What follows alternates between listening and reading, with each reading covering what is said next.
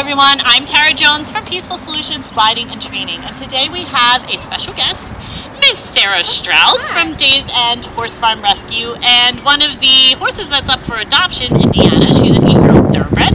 So Sarah always comes to visit me. She's one of my level 2 intensive course students, and she's a spectacular rider, I must say. So she's going to help me with one of the exercises that's going to help immensely with your posting trot. So one of the things that always comes into play when anyone's working on posting trot or starting the posting trot, Sarah's riding dressage today, but this goes for English as well. A lot of times what happens with the rider is they don't necessarily get to the top of the rise. So the top of the rise is really important because that's going to be how you keep up with the horse's motion. A lot of times people half post, or they just go halfway up or halfway back, or they end up sitting in the saddle, which is going to eventually put you in the hole of the hollow of the horse's back. So one of the things to remember is as a horse is moving, or when a rider first gets on a horse, the most important aspect is that the horse's back will always be hollow because you haven't brought the horse's back up. So one of the things that I try to instill with my students, hi Indy, is that we're going to first go over with Sarah an exercise that you can just practice at home, and I call it zipper pocket. It's so simple, but yet it's something that everybody kind of overlooks. So one of the things, if you haven't viewed my other videos already, is you want to make sure that your stirrup leather is straight up and down. That's really important. The whole of the stirrup is forward towards 12 o'clock, and the bottom of the stirrup is parallel with the ground. So that's your first checklist that you're going to go over to make sure that you can in fact stand up. If you find that you're standing up in the saddle and your lower leg's slightly forward at a diagonal or it's slightly back at a diagonal, it's going to be really difficult for you to stand up, and keep your lower leg underneath of you as a base of support. So I'm just going to have Sarah go ahead and stand straight up for me in what I call zipper. So essentially, if she had a zipper in the front of her pants, it's going to be completely vertical, which she does, she said. So it's going to be completely vertical and up. Can you kind of show what it would look like if somebody didn't get all the way up? Yeah, they kind of do a halfway stand-up point there. You can see that her zipper's at an angle here. That's not really what we're looking for, so go ahead and correct that and come all the way straight up. And you can see that her lower leg is straight underneath of her. Stirrup leather straight down, whole of the stirrup forward, bottom of the stirrup parallel. Again, really important. Now, I'm going to ask Sarah to come back to pocket. Now, pocket is essentially thinking about having a blot of paint right here, okay? And then Sarah has the sponge right at the top of the area of her buttocks, okay? So she's going to think about taking that sponge and taking it all the way back to the paint. So as far as she can go, yep, and then come all the way back up. So basically, zipper to pocket, zipper to pocket, zipper to pocket. So you can see her knee is almost becoming like the spot she pivots over. Her knee stays stationary, her lower leg is stationary, as the rest of her goes from zipper to pocket. So essentially this is her posting trot momentum, and this is the range of motion and as far as she wants to go, because essentially she's staying in front of the hole of the back and behind the hole of the back. So I explain this part like a box because this gets confusing for people. If you have a box sitting here, and let's say you just opened that box, okay? You have the front edge of the box and the back edge of the box. She has to be really careful to come up and balance on the front edge of that box without bending the box forward or backward, okay? And she also has to be careful that she delicately brings her body back and places it on the top edge of the box without folding it over. So as she comes forward, front end of the box and back edge of the box. Front end of the box and back edge of the box. Great. Okay, so some of the common problems that you might see, can you put your lower leg forward just a little bit? Okay, now try to stand up.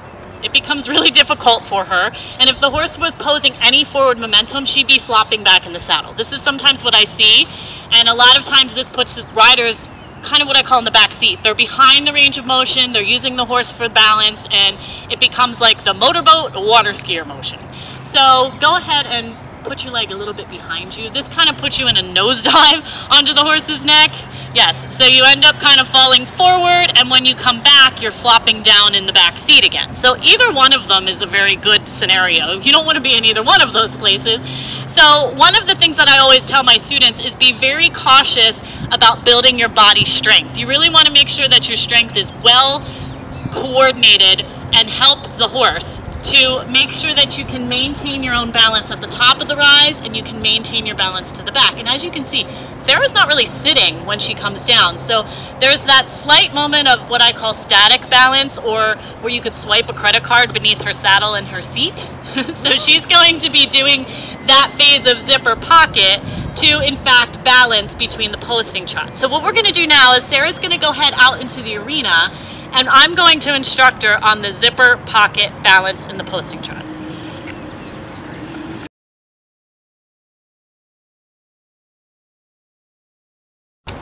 So now we have Sarah and Indy, and they're going around the square, which this was a previous exercise that we had talked about, and I will provide the link below in the box of the square or the squircle exercise that Indy and Sarah are traveling around upon. But you can see that when we look at body position and we look at Sarah as she's going through the posting trot, she's getting all the way up to zipper and all the way back to pocket. And that is really, really important, because then she can keep up with Indy's movement, something very, very few riders can do, or that they know how to do. Because it's really neat that you can influence a horse's feet by your posting trot. So essentially when we look at Sarah's body, she's at the top of the rise, where if I asked her to freeze and stay standing, she would be able to do so. That's a good checkpoint for you when you're doing this exercise at home.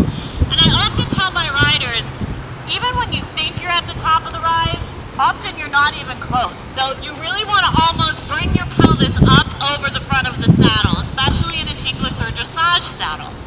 That way you can influence the balance point and the movement of the horse, but you have to be able to get to the top of the rise first before you can do that. So as she comes back down into the pocket position, she's not actually sitting, she's not pausing there, she's not holding her seat there. She wants to almost think of her seat as a trampoline, or of Indy's back almost like a trampoline, where she just comes back and she just lightly touches that saddle and ricochets right back up. So she's not using Indy for balance. She's pretty much supporting all of her weight through her leg, primarily through her quadriceps in the front. Go ahead and change direction, Sarah, any way you'd like. One of the other important aspects is that the horse moves forward enough when you're doing the posting trot.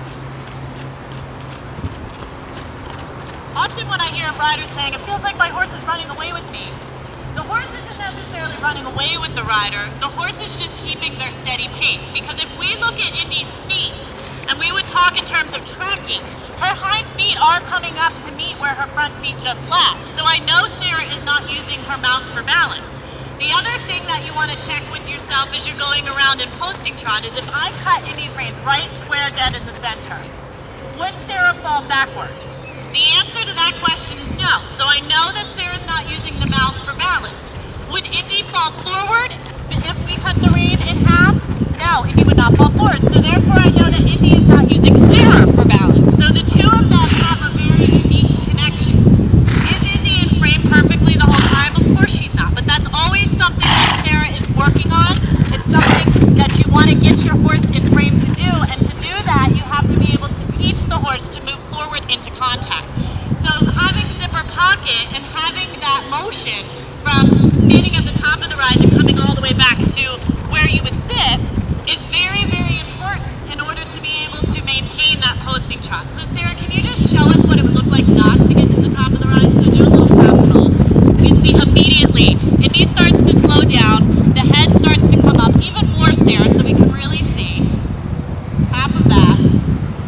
Okay, and this is where some people end up. And you can see she completely stalled out. So that wasn't something Sarah asked for, but Indy is so in tune with Sarah to move forward because of the way she posed. It's not because of Sarah adding leg constantly. It's because Sarah really keeps the rhythm. Indy is respectful of her leg, and she really moves forward. Go ahead and pick up your posting trot again, Sarah. Super. And the other thing that I always say about when I'm looking at a student or teaching a student, if I were to pull Indy out from underneath Sarah by magic, Sarah would land on her feet at almost every posting stride. And that's super important. So as she's traveling around, like I said, she's teaching Indy that she needs to keep keep up with her seat. You do not see Sarah's legs making contact and coming away every single post. Can you do that too? When you add your leg on every single post, I see this a lot. I see people adding leg every time they rise. Now what's going to happen is one of two things. The horse is either going to become dull to your leg and it's going to become background music. They'll get duller and duller and duller. Or they're going to run away from your leg because they're too responsive to it and you're constantly adding it. So she has her leg on what I call cruise control. So she has where her posting going from zipper to pocket is keeping Indy forward. If Indy does not respond to that, she has her dressage whip to reinforce it. But you can see that the posting trot is a huge deal, getting to the top of the rise and back. So I hope this has helped. Zipper to pocket is a great exercise and one that you want to go over when you're riding your own horse. So once again, I'm Tara Jones. Thank you, Sarah Strauss, for joining me today and Indiana. And I'll see you guys on the next one.